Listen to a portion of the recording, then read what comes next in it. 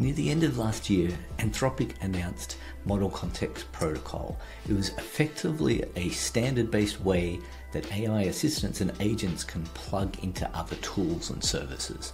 So very specifically, let's say you have something like Airbyte, which I use every day to create data pipelines, but I also use something like Claude Desktop. It would be great to have the ability to be inside Claude Desktop, ask particular commands or requirements or check status of maybe a pipeline directly from inside the tool that I'm using. MCP, Model Context Protocol, allows you to do that.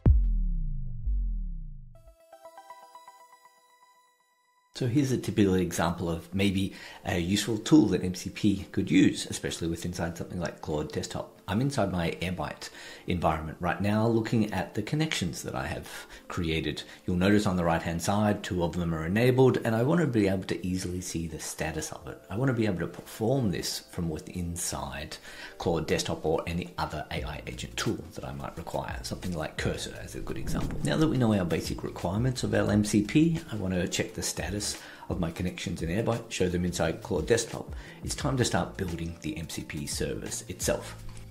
Now I have a prompt that I've just entered into Composer. It's giving the simple requirements of what I need to do. I want to be able to pass in a source or no name and get a list of connections that are inside my Airbyte environment. And most importantly, I want to create a MCP server that runs inside Claude. So I also want it to create a Claude Desktop config file, which is the configuration file that needs to plug into Claude Desktop to be able to use. Now, what I found with experimenting this on a little bit before is there's a few very specific things that I want to tell Cursor to do to generate. In particular, I want it to follow the Model Context Protocol, obviously, but I want to use fastmcp, which is a great framework for creating an MCP server. It takes away a lot of the heavy lifting for you and lets you kind of focus on building it. And then there are some standard things that I know when I'm using Airbyte's API. I want to store credentials in an environment file. I also want to make sure that it implements the refresh token and a few general coding approaches that I like to follow when I'm building applications. And then finally, I really want to tell it how to create and configure the Claude Desktop JSON file so I know that it works inside Claude. There's a few tricks to working with Claude Desktop, and one of them is ensuring that your configuration file is correct. Once it's correct, you'll get some debug, and I'll show you where you can get that debug. But if it's not configured correctly, you won't see anything and it just won't work. It's very difficult to kind of debug. I've known through experimentation that this is the best way to go. So let's kick that guy off. We'll let it run and generate our code. Great.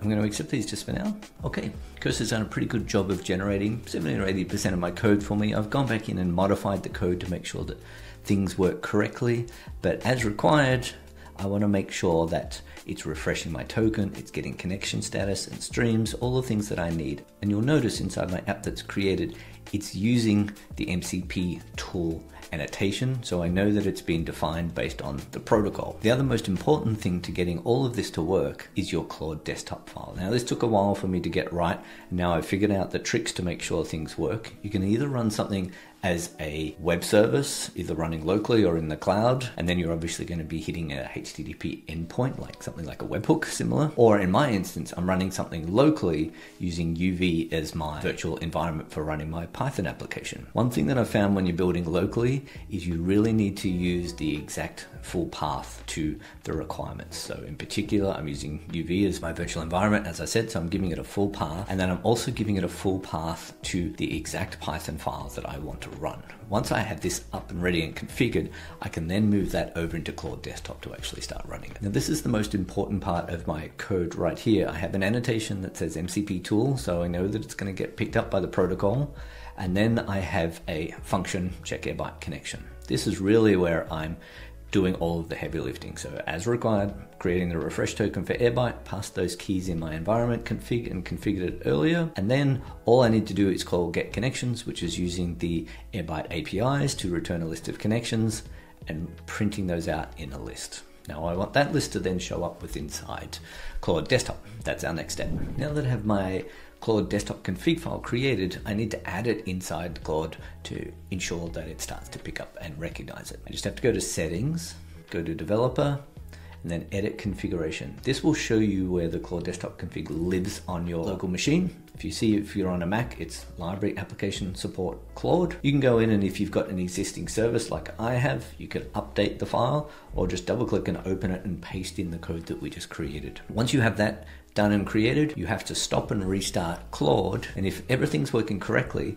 you'll see this little hammer icon here. Once you have that hammer icon, you can actually go in and see what services are actually there and available. If you see that hammer icon, you're 80% of the way there, which is great. If you don't see it, you have to make sure that your desktop config file is perfectly validated. Now, I haven't found an easy way to validate the tool, but if you use the sample in the repo that I provide, or even go to some of the getting started guides that I will share in the description, you should be all set. Now, one of the tricks to getting things working with inside Claude Desktop, if your Claude Desktop config file is wrong, you won't see any logs or any debugging. You just have to kind of figure out what is right and what is wrong. Use the example that I showed in the code here as well as in the GitHub repo. I know that that works, so you'll get that up and running. Once it's up and running, you can actually see what your service is doing from a command line and standard out by looking at the logs. And those logs live in Library Logs Claude under your home destination. So if I have a look inside my log, I see that I have one here already for MCP Service. I can tail this log, or in this instance, I could just look at what's going on. And this is a great way that you can start debugging your service to make sure that it's doing exactly what you want to do. Again, if it's not configured correctly in that Claude Desktop config, you won't see any logs. And that's one of the tricky things to get it up and running. Once you have it up and running and you see that log, much easier to start debugging. Okay. Everything is configured in Claude Desktop. Things should be showing up correctly. Now we just have to run and test our application. So I'm back inside Cursor, and I'm going to UV run Airbyte status, kick off my service. Once my service is up and running, I can go into Claude Desktop, and we should be good. Okay, our local service is up and running. Our MCP server is working. We know that. Now all we have to do is add our prompt inside Claude.